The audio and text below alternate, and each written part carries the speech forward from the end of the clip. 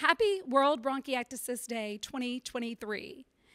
It's my pleasure as the president of the Global Allergy and Airways Patient Platform to welcome you to today's webinar. GAAPP is excited to co-host this World Bronchiectasis Day webinar alongside ADA, the Advocacy and Awareness for Immune Disorders Association. Here you see both of our organization's missions. And absolutely, today is an important day in the life of those living with bronchiectasis. It is only the second annual World Awareness Day recognizing this condition. And we know that, again, this condition is impacting many, many patients across the globe. And so it's our pleasure to welcome you to today's webinar. I also would be remiss in not thanking our sponsors, Monahan Medical and Zambon, for their support of this webinar. Now let's meet our speakers for today's webinar. As I said, I'm Tonya Winders, the president of the Global Allergy and Airways Patient Platform and based in the United States. I'm joined today by Ms. Lauren Dunlap, who is the founder of ADA, along with being a patient living with non-CF bronchiectasis. Next, I'm joined by Dr. Ashok Gupta, who is a professor of pediatrics and department head and patient advocate for Allergy Care India. And finally, I'm joined by Dr. Ghulam Mustafa, pediatric pulmonologist from Pakistan, who is also the founder and leader of Helping Hands Foundation. First, we will hear from Ms. Dunlap with her experience of living with non-CF bronchiectasis. Thank you, Tonya. And just a quick backstory on mine about being a patient. I was diagnosed in 2009, and it's been quite an interesting journey. So along that 14-year journey, I've learned several things, and that's something that I just wanted to share with other patients. So the first thing, if we learned anything from the pandemic, it was definitely being away from sick people and not going out and, when you're sick and having that exposure. So I always say this, it seems like common sense, but if you know somebody's sick, stay away from it, especially if you have a chronic lung condition like bronchiectasis is, or anybody with a respiratory illness. So the other point I like to make that people generally do not think about is because a lot of people use jacuzzis and spas in the summer, hot tubs, in the winter, excuse me. They should be very mindful and careful with those, as if they're not cleaned properly, that could lead patients to potential exposure that they would then cause illness and get sick. So just be very careful with those and make sure they're being cleaned and maintained properly. There are other sources and environments that can potentially cause contaminants to enter, the air, the atmosphere, that patients also want to be aware of and not expose themselves to. One thing that I think about natural environments as well and other events. So a lot of wildfires are happening across the country and the world in the last several years. As a patient living with bronchiectasis, you need to stay away from those, if you can, environments that cause smoke and other particles in the air. This actually just happened to me yesterday. I was telling Dr. Gupta about it. There was a lot of particles in the air, and I started having exacerbations and pain and that kind of thing that comes with, if you live with it, it's kind of a unique feeling with different particles, and there was some other pollen or something in the air, and that just exacerbated underlying symptoms. So be mindful of definitely the natural environments that you are around, so you can protect yourself in those situations. So one of my favorite things is to break stigmas, and there is, in my world, a big stigma with bronchiectasis and the literature, not the literature, but the pictures that come with some of the literature that is really kind of irritates me, I'm going to be honest. So oftentimes the illustrations show images of elderly or older people, but really bronchiectasis can be diagnosed at any age. I was diagnosed in my mid-20s with this condition, and nobody really thought to think, why does she have the lungs of an 80-year-old in her mid-20s? So that was also very frustrating for me. Every time I look, you know, there's just images of elderly people. So that's, with my own story, I wanted to break that stigma down a little bit more than what it necessarily is portrayed as, rather. Another stigma that maybe patients or loved ones or caregivers might wrestle with is that these patients, you are not frail. You are not like a tiny infant. You can do all these activities that you want to do and still live your life. Just because you have a diagnosis doesn't mean that should stop you from going and doing the things that you really want to do. You can always be mindful and cautious, but you can still live your life. So those are my two biggest points with breaking down these stigmas associated with this disease. So this is a busy slide, but there are a lot of different treatment options. I've actually had tried all these different options. Oh, look, they're elderly pictures. See, that's on the internet. You can look it up. All these pictures are.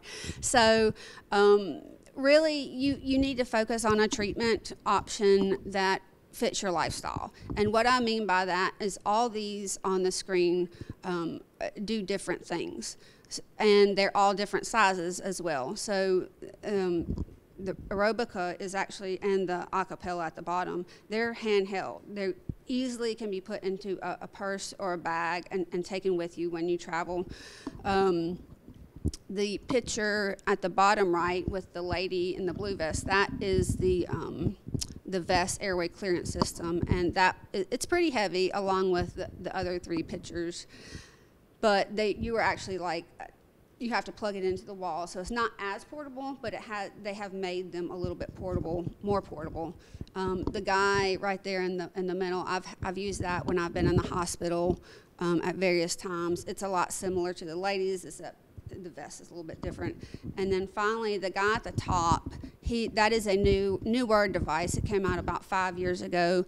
It's called the Monarch airway clearance system, and basically it's the same as the other two, but it's you can move with it, where you're attached to the wall and to the machine with other options. This one, you can walk around. It has a battery pack on it. It's pretty heavy, you know, so that's another thing when you're trying to pick out a device that would work best for you, and if you travel, if you have small children, that kind of thing. So that's when I said it's not a one-size-fits-all, as well as you know, there's prophylactic antibiotics that they're using more now too with some of these cases with the patients. I tried it. It didn't work for me for about 1.5 years, but again, it's not a one-size-fits-all. Oh, this is my fun slide. Tonya, you've seen this. You've seen that. So this is also, along with treatment options, you have nebulizer treatments and inhaler treatments. Well, this is my nebulizer, and it's a little puppy, and it even comes in a case. So that's why I wanted to show this slide, because it actually makes me more compliant to have my little dog nebulizer to do it with, instead of like just something boring. Oh, and I'm wearing my vest in the background. Okay, so I also wanted to discuss mental and physical health, because this is a really big thing with patients living with this disease or any type of chronic illness. We'll start on the mental health side, because if your mental health is not good, your physical health is not good, and that's going to also exacerbate any type of illness or symptoms you might be having. So on the top of the mental health list, socialize with your loved ones and friends and go out and meet people. Do not self-isolate. And that is so true for your mental and your physical health. That's why I also have it on both sides, as well as go outside, because it's been proven that being outdoors in nature is beneficial to both mental and physical health, thereby boosting the immune system. And that I can't emphasize being outside enough, and getting outside and exercising, strengthening your lungs, that kind of thing. And we'll talk about that in just a second. But definitely help yourself and your mental health with living with a chronic condition. You can seek out support groups. They're pretty helpful, as well as tell patients to maybe they want to work with a therapist or other licensed mental health provider that is skilled and trained in working with patients that live with chronic conditions, and understand that, because that is a definite specialty in their field. So physical health, I keep saying this, go outside. Get outside if you can. There are other things you can do if you cannot go outside. If it's raining, or maybe there's a forest fire, and you can't go outside because you'll get sick or exacerbate symptoms. There's things you can do at home. And again, strengthen your lungs with the exercise. That's going to be beneficial in every capacity. I hike, bike, gosh, what do? I do everything outside. So that is something I really wanted to emphasize too, as well as eat healthy. Again, it's going to boost your immune system, and get enough sleep. So when you are tired, when you're exhausted, get sleep, get rest when you need it. I hit on this earlier because I can't emphasize enough, is be mindful of the environments that you're around sick people, and stay away from them, so you can also stay out of the hospital as well and maintain your safety. So,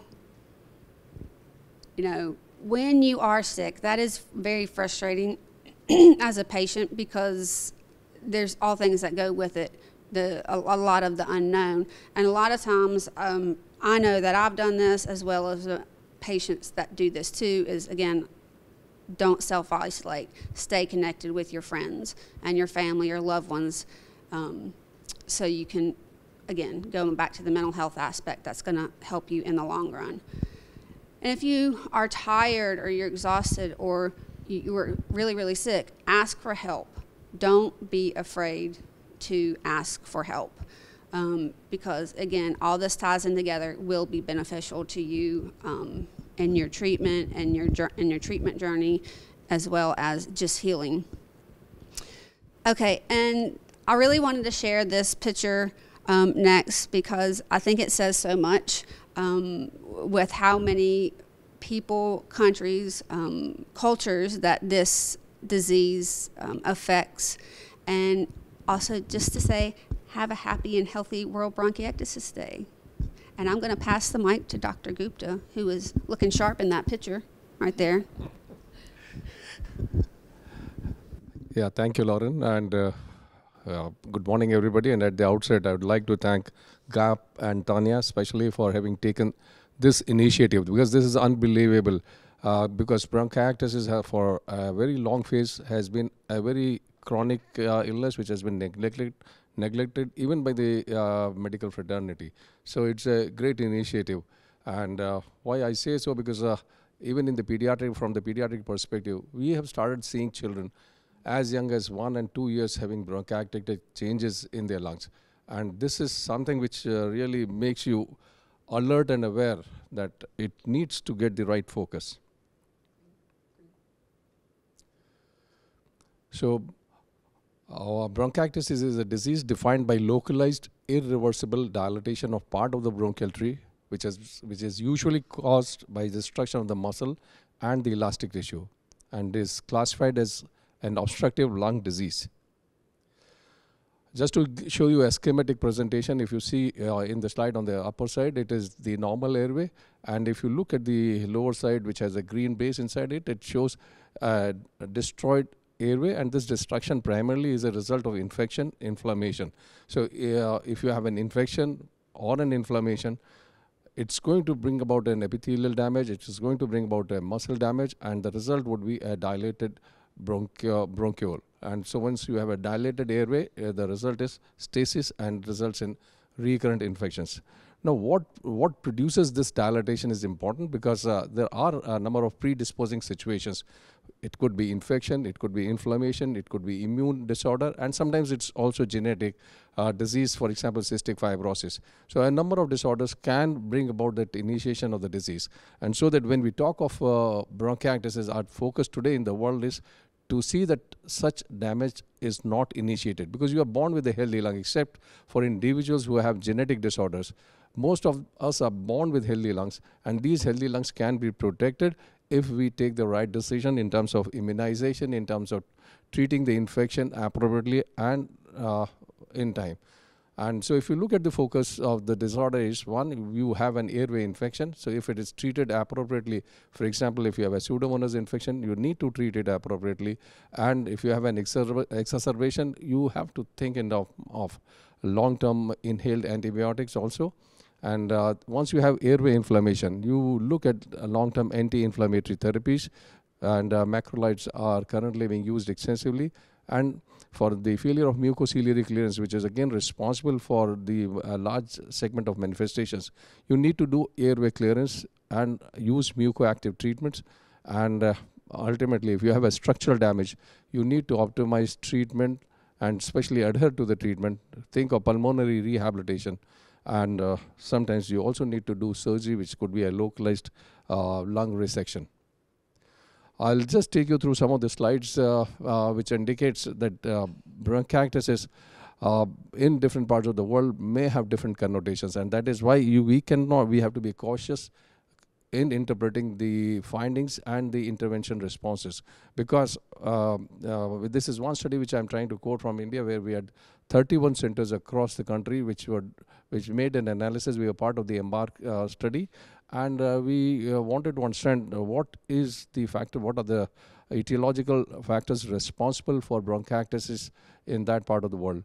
And what was really an eye-opener, because if you look at the pie chart here, tuberculosis turned out to be the biggest cause of bronchiectasis in that part of the world. So it's a big difference with 35% of the patients of bronchiectasis having tuberculosis as the primary disease. And so if you need, because this is one disorder which can be treated very easily, so the focus of the management or our interventions need to be very customized based on the region and interpretation of the various findings of these areas. Then we have in India, it's the post-infective etiology, because measles, influenza, and other viral diseases are more common than most other parts of the world, which accounts for almost 22%. 21% of the cases did not have a defined etiology. Allergic aspergillosis has turned out to be a very, very important etiological factor, which is what's an eye-opener for most of us. So that's something which was very important, that we need to create a baseline epidemiology from a global perspective, and I believe GAAPP would take a lead and initiate interaction with the various medical societies to move in this direction and to create a mapping of the world on the kind of interventions that need to be very specific in the different regions. And we also made an attempt to understand what has the portion of the lung that gets affected. And what we found was that whether it's the upper lobe or the middle or the lower lobe, each one of them was getting equally affected. And the severity index, when we did analyze, we found that the patients with bronchiectasis from our part had a much more severe disease. They had a much early onset of the disease. The disease was more aggressive. And all the parameters of BSI, that is your bronchiectasis severity index, were really bad in that part. So it starts early, it's more severe, more aggressive, needs more aggressive management and more thought on how do you really prevent the disease from happening. In general, the risk factors for developing bronchiectasis include severe or recurrent chest infections, for example, whooping cough in children, which we still see, has been responsible for a lot of these children moving into bronchiectasis. So that when you said young age at 20 years, I believe things have changed since then, and India is really seeing a lot of children with very, very young age. Then foreign body, then you can have congenital or acquired immune deficiency disorders, and sometimes the problems of ciliary function because the mucus clearance may not take place appropriately. So these are the risk factors which are in general responsible for the development of bronchiectasis.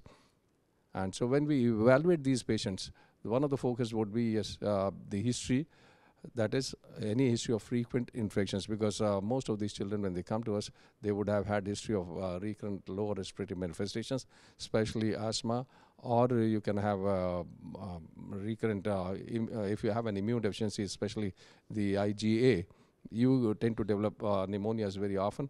And even if you do not have IgA deficiency, but undernutrition, which is again one of the important issues in that part of the world, can be responsible for recurrent infections.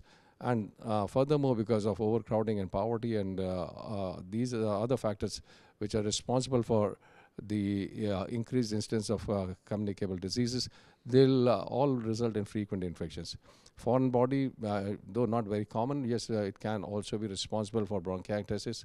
And then other systemic infections, they only give you a clue to the possibility of underlying immune deficiency disease. And for the current case situation, our focus is to ask for recurrent infections, then chronic production of purulent sputum, because one of the manifestations is going to be a lot of cough, productive cough, and sometimes it's green, sometimes it's yellow sputum that is being produced.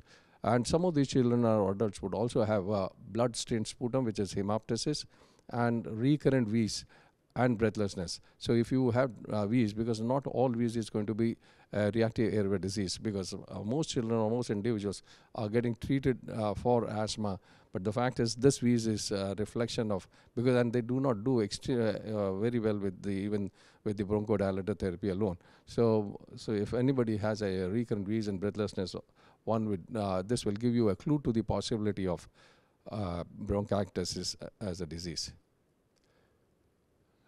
And if you do examine these individuals, some of them have evidence of clubbing and auscultation. You find that there are some thick or coarse crackles which are seen usually in the lung bases, and we may also find occasional wheeze. And the basic investigations, what we would normally do is try to assess the functional ability of the lung using the spirometry, because you need to understand what is the baseline functional ability of the lung. As we move further in the management plan, this will be of help to understand the progression of the disease. The diagnostic criteria is to do a radiology, which includes the chest X-ray and the CT scan. We do investigate for the immune deficiency disorders using hematological markers. A sputum test is done to understand the presence of a secondary bacterial disease, and also for cystic fibrosis. This is just to show you a representative X-ray, and this is the CT chest, which shows the extensively dilated airways. And so when we embark on the management plan, it is to control the manifestations, improve the quality of life. That's one of the most important areas. You need to improve the quality of life of individuals, reduce exacerbations, and maintain the lung functions. And there is clear evidence that patients with bronchiectasis who have more frequent exacerbations would have a worse quality of life. And this is just to show you the most commonly prescribed treatments for patients with bronchiectasis and the quality of care indicators. And if you look at the inhalation treatment, the inhaled corticosteroids are the number one, followed by the LABAs, that is the long-acting bronchodilators. And then if you look at the long-term antibiotic therapy, we have some of these individuals who are on long-term antibiotic therapy, usually with macrolides, and the various indicators of seriousness. If you look at a lot of them manifest as with high BSI scores. So when we talk of management, the management I have already said it's going to be a sequential approach to the management, and when we are moving into the management plan, we have to be understanding the time of onset, the severity of the disease, the underlying disease. So the management plan will be divided into symptomatic management, supportive management, specific management, and sometimes surgery. Because if you have a specific disease which has a treatment available, then you start working on those disease programs. For example, if you have an auto-inflammatory or immune dysregulation, there are now drugs which have come up which are going to take care of the immune dysregulation of some of these patients. And if you have tuberculosis, you need to treat tuberculosis. So the underlying disease needs to be addressed too. Number two, if you have a secondary infection with Pseudomonas, you need to treat Pseudomonas accordingly. And then you do a symptomatic management. The symptomatic management would require dilatation of the bronchioles so that there is airway clearance can take place. And we also would use the various mechanics as shown by Lauren to improve the clearance of the mucus from the lungs. And then we also do the supportive management. The importance of sputum is already identified, that yes, Pseudomonas has been one of the most important pathogens identified in the sputum. So because there have been different geographical variations.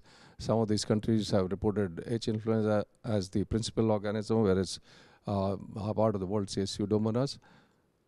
And when you compare the microbiology in the two parts, you certainly find, yes, different countries having different organisms responsible. A lot of different guidelines are today available. The only thing that we need to understand is if you have to treat an acute exacerbation, once again, focus on the etiology, whether it's bacterial or viral. Sputum is obtained for gram staining in culture prior to antibiotic administration. There are no randomized control trial evaluating the efficacy of antibiotics in exacerbations in adults, and no randomized control trial which says one route is better over the other. And there are very few randomized trials to say for pathogen-based therapy. So bronchiectasis patients are typically given prolonged courses of antibiotics of 14 days duration for infective exacerbations. And the treatment is based on expert consensus and studies that documented good clinical outcomes with such treatment regimes. However, evidence base for the duration is poor. The European Respiratory Society Task Force panel suggests that mild exacerbations or exacerbations in mild patients, those associated with pathogens more sensitive to antibiotics, or patients with a rapid return to baseline state may benefit from shorter courses. But evidence supporting shorter courses treatment is still lacking. So absence of any direct data comparing longer and shorter courses of antibiotics, my suggestion would be to continue the usual practice of treating acute exacerbations of bronchiectasis with 14 days of antibiotics. These are different guidelines. I don't want you to go into the details of this. And the focus today on eradication therapy is there. And so we also have certain long-term therapies, which include the antibiotics, the statins, the inhaled corticosteroids, bronchodilators, and others. And thank you. With this, I'd like to end my talk. Yeah, so our next presentation would be from Ghulam Mustafa from Pakistan. Ghulam. Okay, thank you very much, Gupta, Lauren, and Tony. Welcome to the World of Bronchiectasis Day. I'm really thankful, and I would appreciate Tony and Dunlap for this great step that they have taken. They need real appreciation because this is something, although which is many times underreported, it is there. People don't know about it. But definitely what it is, that it is neglected. So now there are many cases, in thousands, but still it is very neglected.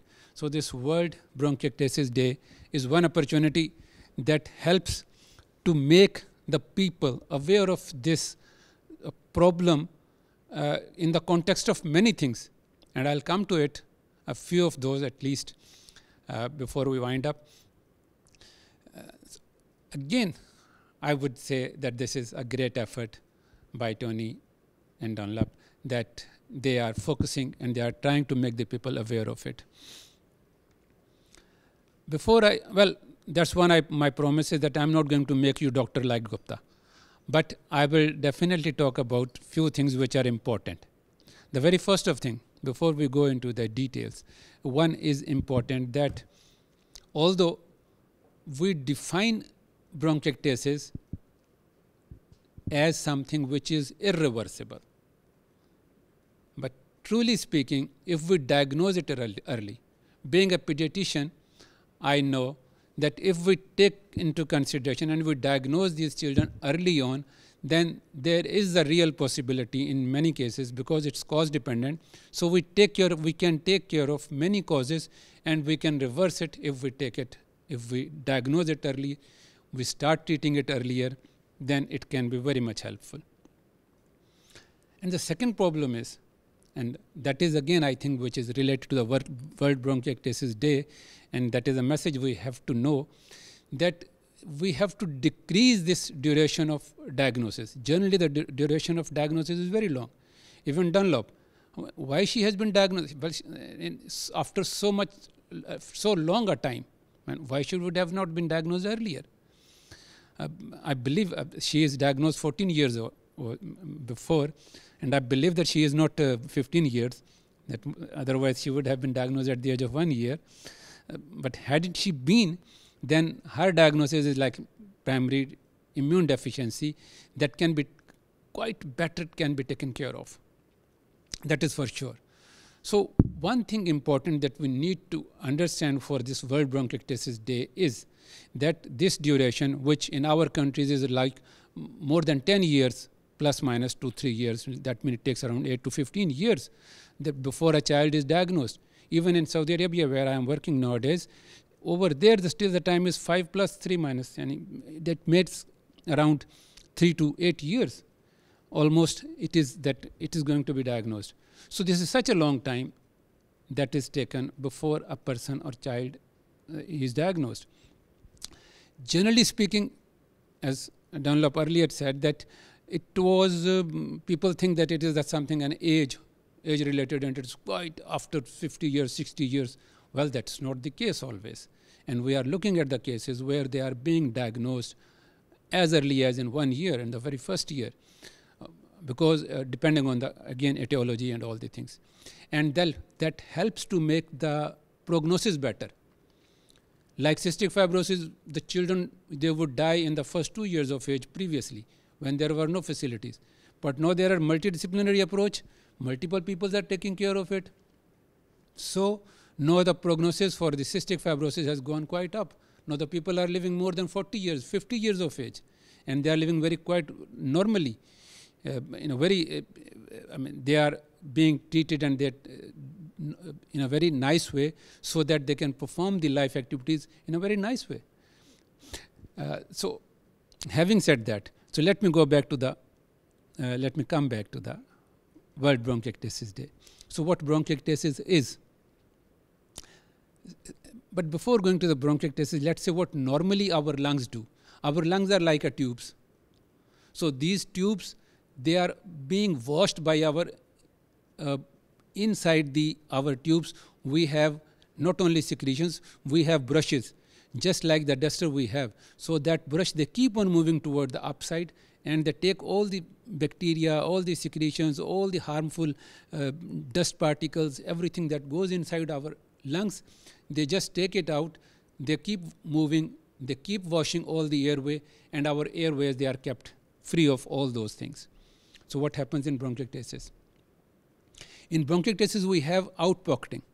Like in a corridor, we have side room, or in a tube, we have some side pocket. So if we have something like that, obviously, then that pocket needs to be specially cleared off. Otherwise, dust particles, bacteria, viruses, multiple things they can stay there, and then they can lead to the infection or the further damage of the airways. So we need we need special care to clear those areas which have been dilated and they are not smooth now. So the brush borders, they are not very active over there, and they will not be able to clear off all the harmful bacteria and the dust particles and everything. Having said that, now again this is a World Bronchiectasis Day. Coming to that, there are two world of bronchiectasis. One is the lower middle income countries world, and the other is the high income world countries bronchiectasis. The two are very different in many aspects. Like the very first etiology, if we come to the etiology. If I look at the Pakistan or the lower middle income countries, all over there, tuberculosis is rampant. Gupta says his study told 35%. Our studies from our area, they are telling more than 50%. When we look at the etiology of the bronchiectasis, we find it more than 52%. Even that means more than 50% they are of those of tuberculosis. So it is simply a tuberculosis which is affecting over there. Although we have got a very good coverage of this immunization for BCG, for TB, but still the major etiology is tuberculosis. Not only tuberculosis, but infection also, and the post-infectious. Even in Saudi Arabia, we don't have tuberculosis, but the post-infection is very common. So the lower middle income countries, they come up with a major chunk of etiology as a tuberculosis, a disease which the high income countries even do not know. Even the students, even the doctors, they don't know how it is going to present and how it is going to be there. So it's entirely different as far as etiology is concerned. Even in the causative organisms, like there is mycobacterium in our countries, but in Saudi Arabia it was the highest yield is with the H. influenzae and the Streptococcus pneumoniae. It is more likely with the post-infectious. Although it's also post-infectious, but the cause of infection is different in Saudi Arabia and like in the other Asian countries. So it's different over there. But high-income countries, they are entirely different. They go with the Pseudomonas and aspergillosis and all that. So etiology is different over the two areas. The second important thing is that the time of diagnosis. The time of diagnosis is very delayed, is very much delayed in the lower middle income countries. It is delayed in the high income countries as well, but relatively earlier the children they are, or the adults or adolescents they are relatively early diagnosed. Causes are many. But one thing is that in lower middle income countries, because as the tuberculosis is there, and in bronchiectasis, there is problem with the chest, symptom is the same, there is cough. The cough would be there, even in the lower middle income countries or the developed world, or in the high income countries, cough will be there, and it will be wet. In both the areas, it will be the same. Then there will be recurrent infection, fever again and again. It will be there, same. But when this child will go to a doctor in the lower middle income countries, he will think of, okay, he is having cough, which is not resolving. It is more than 2 weeks, 3 weeks. So he will start thinking of the tuberculosis. He is going to treat tuberculosis. He will treat, some infection will be treated, and child will become a bit better. But after that, again, he will have another infection, another infection. After some time, then the doctor is going to think, oh, maybe something else. So then he would go with X-rays or like CT chest, which in this case we need to diagnose. That is the minimum investigation to confirm the diagnosis that this is bronchiectasis. So we need to have a CT chest, but that test is done quite afterwards, not at the beginning of the illness. Initially, they are going to think of something infection and infection like tuberculosis. So that is how it is delayed, and not everybody would go with CT chest, but they will continue. After one course, they will think of the resistant tuberculosis, and then they will think of maybe asthma or something like that. Then they will think of the cystic fibrosis, which is the very first diagnosis that usually in the high income countries they usually think of. But then the problem is they will think of this cystic fibrosis, but they do not have the test for that. They do not have the opportunities to get those children tested. They will think of primary ciliary dyskinesia, but again they do not have tests very readily available everywhere. They will think of immunodeficiency, and again they lack resources to do the tests. And when the resources are there, the people they are not insured, they have to take all this money from their pocket, and they are not able to be diagnosed. That is again something, a difference from the lower middle income countries to the high middle income countries. So what I want to stress with this World Bronchiectasis Day is that we have to be aware of, we have to make the people aware of this thing, and not only we have to make them aware of this thing, but we also have to strive, we have to make efforts so that the difference between the two worlds of bronchiectasis, lower middle income countries and the high income countries, the difference in these two for the diagnosis, for the management, that decreases over the time. We cannot do it in a day. It's not, it's not a task which can be done in a day, but obviously we can work on it and we can move forward. It's always like that. And with this Bronchiectasis Day, my message would be the same, that we have to continue. We may not be able to cultivate a garden. This is important. We may not be able to cultivate a garden, but at least we can pick up the thorns from the way so the people can walk on this way better or more easily than before. Coming to the, again, bronchiectasis. We talked about the etiology, that is different. We talked about the clinical features, which are the same. We talked about the diagnosis, which needs the same test in the East or in the West. We need the same test, but they are available readily in the West. They are less readily available in the East. And the final part is actually that is of the treatment and the management. Again, this is a part where lower middle income countries and in the high middle income countries, there is a big gap. And that's really devastating. I mean, the child is diagnosed. You can help him. This is a one time he will be diagnosed. But what next? And that is the question. If it is, say, like infection, that can be treated. But if it is cystic fibrosis, if it is immune deficiency, if it is ciliary dyskinesia, then he needs a multidisciplinary approach. He needs multiple people to be involved. And this multiple people, a full team of physicians and the people involved in management is not available anywhere in the lower middle income countries, and people are striving for that. But this is readily available in the high income countries. So once diagnosed, like Dunlap was saying, she is having better and better machines, better and better equipment to manage her. Just by looking at her, when even I saw her first time in the Spain, I couldn't believe. Once she told me that I'm a patient of primary immunodeficiency, it was difficult for me to believe. She's so nice, always smiling and moving around. So she was not left behind anywhere. She was rather walking very energetically everywhere. So it was difficult for me to believe that she is a patient of primary immune deficiency. Had she been somewhere in the like in lower middle income countries, I even wonder she would have been alive.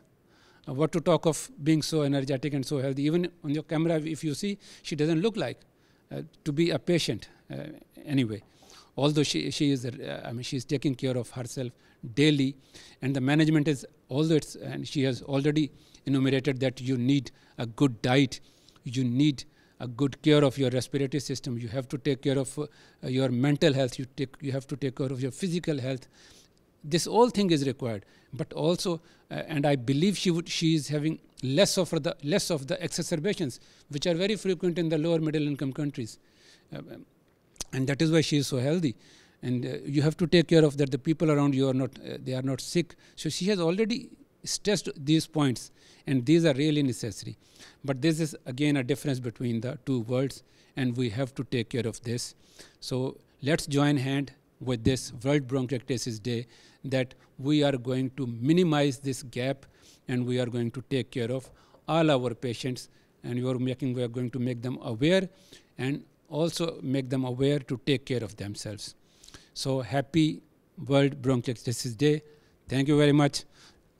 Thanks a lot.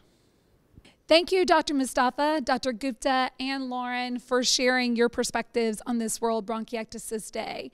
As the president of GAAPP, I would be remiss in not recognizing one of our GAAPP premier member organizations who has done so much work in this space.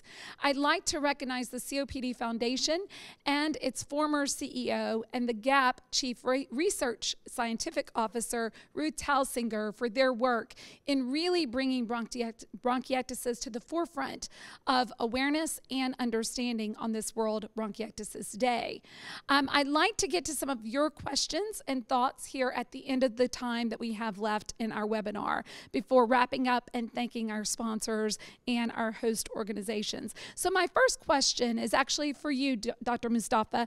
You did such a wonderful job of painting the picture of the word pictures of the lungs and of the differences between low to middle income countries and high income countries.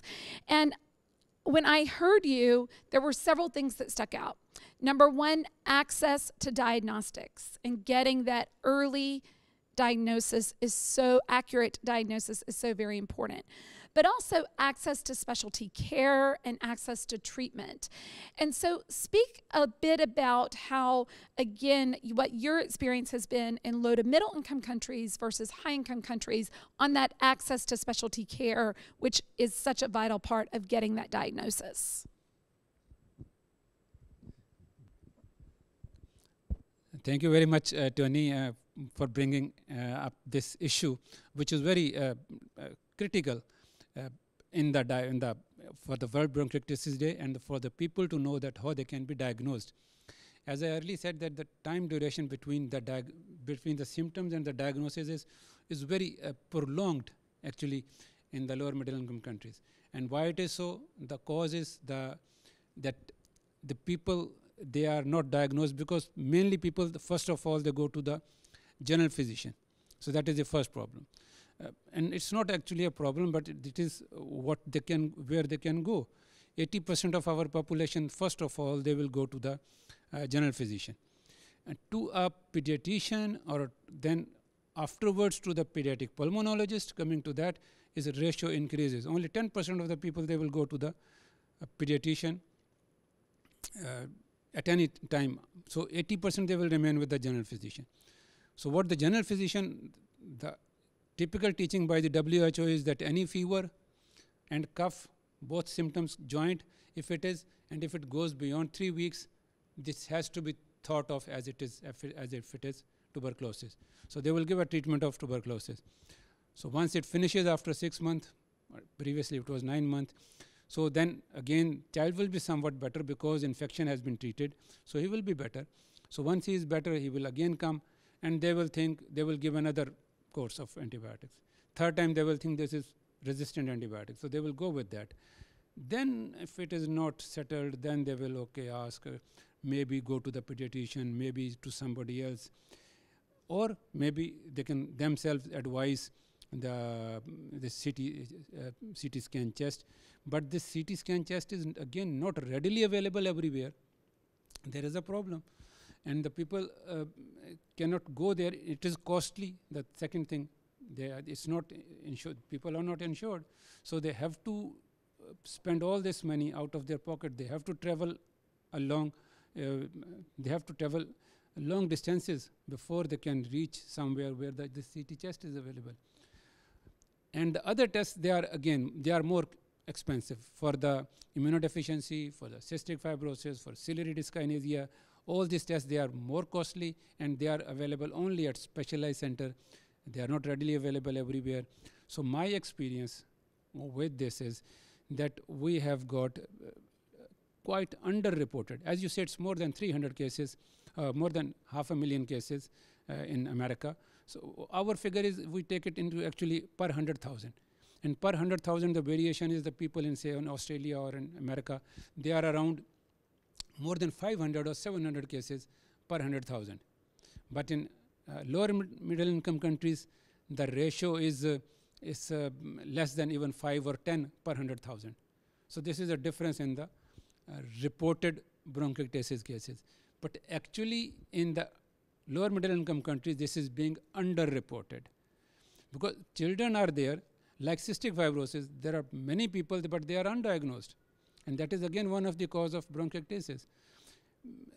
Tuberculosis is one of the, infection is very common, that is also common. So my experience has been with this bronchiectasis, especially in children, is a delayed one, and that is because of the non-availability of the resources to be diagnosed, and that takes a longer time.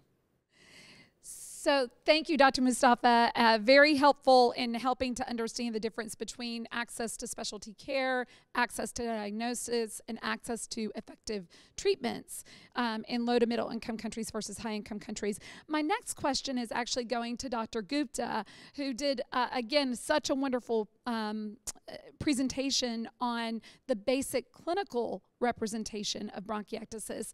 And one of the things that I heard here that you touched on, Dr. Gupta, was around the genetic and environmental components, but also the need for greater research and understanding of epidemiology, but also the understanding of the hope of eradication.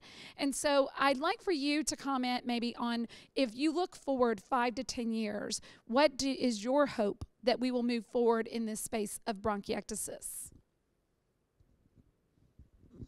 Thank you, Tonya, for the interesting question that you raised. The point is very clear because as Dr. Mustafa has also said, bronchiectasis from the low middle income countries is underreported. One, because the medical fraternity is also not oriented towards diagnosing bronchiectasis. One. Number two, the lack of resources.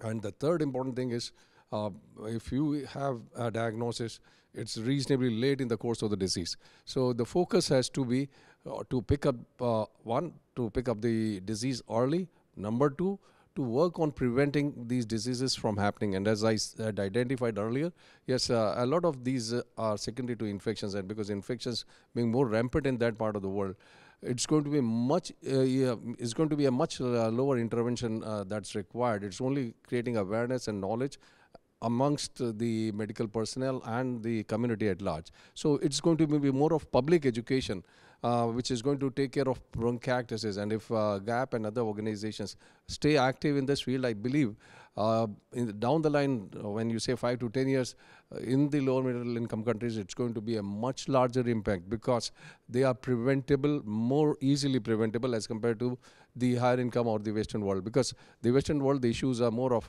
immune deficiencies, genetic disorders, which will again take a lot of time to really respond. Even from the Western world, there have been major developments in the field of gene therapy. Monogenic mutations are being better treated with gene therapy. So down the line in 10 years, I think it's going to be a different world, but it all would require perseverance from the organizations, especially what I always say, it's going to be organizations like GAAPP sensitizing their policymakers, the medical fraternity, and the community at large. Thank you. And I agree. We have to call upon governments and World Health Organization, but we also have to continue to raise that patient voice. And we started today's webinar with that patient perspective from Ms. Lauren Dunlap. I'd like to wrap up with the final question and considerations, comments from Ms. Dunlap. So Lauren, again, you've been on this journey for quite a long time, and we heard that one of the key aspects of living with bronchiectasis, non-CF bronchiectasis, is the concerns around quality of life.